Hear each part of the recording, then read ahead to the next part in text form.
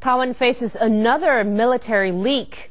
The Ministry of National Defense is trying to determine the whereabouts of a computer that was used for testing aboard an advanced stealth warship.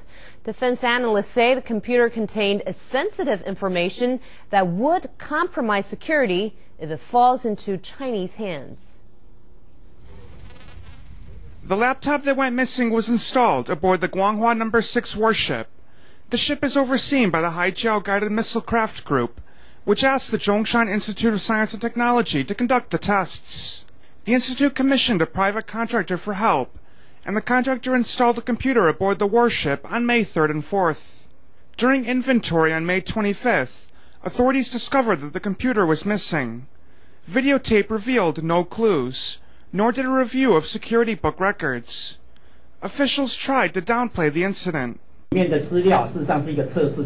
The laptop contains testing software and not any software or information that is classified. We don't have any records indicating where the laptop is. In this respect, we were negligent. A military unit admits it made a mistake, but the Navy did not issue an immediate report. The incident was kept under wraps until superiors launched an investigation.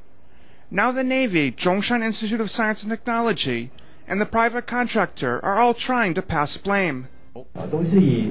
Our attitude in approaching and handling this problem is that someone should take responsibility.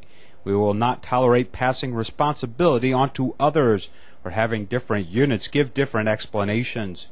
The Ministry of National Defense has instructed the General Political Warfare Bureau to form a task force to investigate. It has also asked military prosecutors in the South to determine who is responsible for the missing laptop.